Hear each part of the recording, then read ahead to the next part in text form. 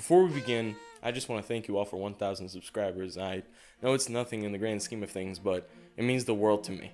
Emperor Caligula is infamous for being one of the worst emperors in Roman history. Known for making his horse consul, killing and torturing a lot of people, and having lots of sex with his sister. But the mad emperor was not always as crazy as he's made out to be. In fact, a lot of the things that led up to him becoming as insane as he was are more interesting than the things he did while he was insane. First, to understand why Caligula turned out to be such a monster, we have to talk about a totally different emperor, Tiberius. Tiberius was, to put it lightly, a massive dick. Tiberius was hated by virtually everyone, and the only reason he came to power was because the emperor before him, Augustus, did not have anybody to fill his seat on the throne. Augustus made Tiberius, who was a commander at the time, promise that he would adopt General Germanicus, who was beloved by all Roman people, so that when Augustus died, everybody would sit easy knowing that Tiberius would soon kick the bucket and the beloved Germanicus would sit on the throne. However, right after Augustus' death, Tiberius pulled the old suck my dick. He instead had General Germanicus assassinated and sent his wife off to live in a faraway island, decreeing that she could never marry again. Her elder two sons were sent to prison, where one died of starvation and the other committed suicide. And Caligula was the youngest son of General Germanicus.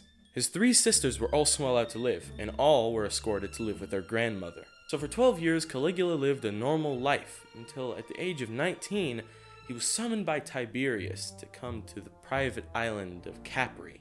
And Tiberius now informed Caligula that he would be living with the man who had killed his entire family. This was probably all some cruel game of Angry Birds that Tiberius was playing, where he would pull the "I don't want to play with you anymore" whenever he got bored of Caligula. And boy, you did not want to see Tiberius bored. So what did Tiberius do for fun? Well, for starters, he would have massive orgies with underage boys and girls who, after he had his way with, would have hurled off of cliff sides down to their deaths. As aforementioned, he would have random people publicly tortured, and he would also rape random men and women from the streets, because why not? And this was the world that Caligula was brought into. But then something happened while Caligula was on the island.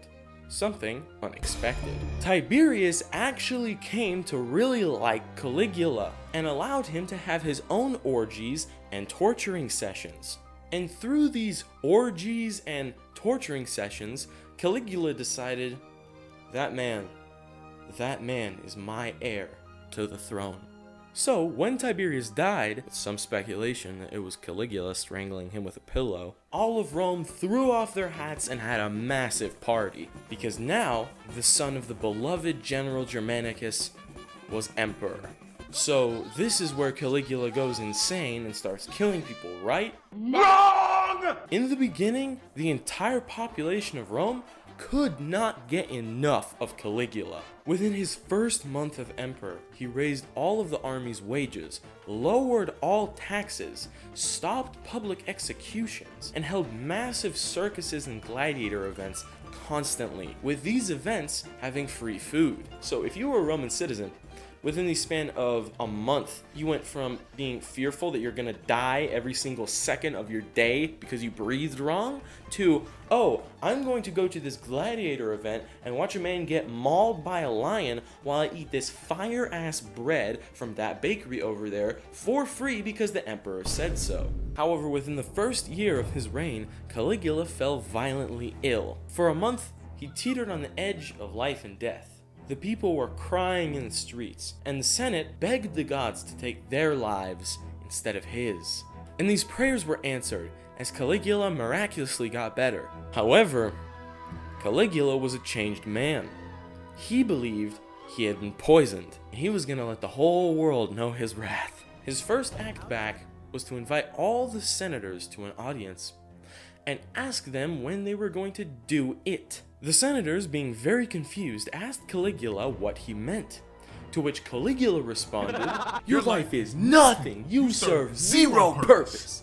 You should kill yourself now." These senators, because of their promise, were forced to all kill themselves under the threat that their families would be killed if they did not. Caligula took to wearing women's clothes, and began having his own version of fun.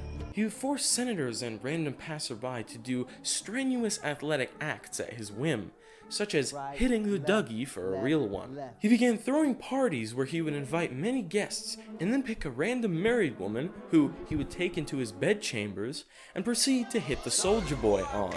He would force her to return to her husband as if nothing had happened. And speaking of sex, Caligula wanted it a lot. For example, he was invited to a wedding where he found the bride so attractive that he ordered her to marry him instead.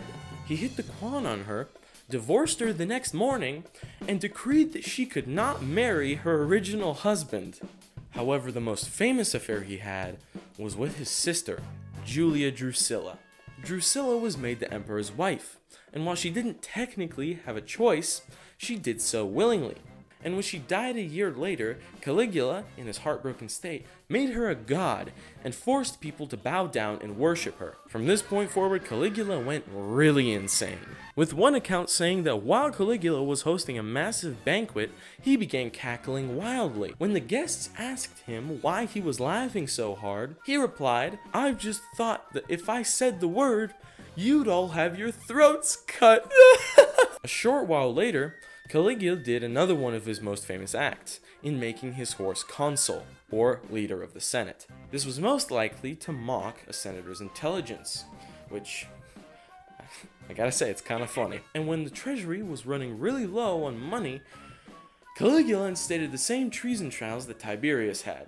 Only this time, he somehow made it worse. He would seize whoever he wanted's land and money, and either send them into exile, or have them torturously executed. He ordered the executioners to make the executions as long and gruesome as possible. The relatives of the person who was being killed were taken where they were forced to laugh and cheer under threat that they would meet the same fate. So when Caligula went to the frontier to do some conquering, the Senate and the Praetorians, who were the emperor's guard, began to talk to each other about getting a new emperor. So when Caligula returned from the frontier talking about how he couldn't wait to kill more of the Roman people, the Praetorians had finally had enough. While Caligula was exiting a gladiatorial match, a unit of Praetorians came up to him, took their swords and stabbed him over and over and over again. And so the reign of the mighty, perverted, and bloody Caligula was brought to an end.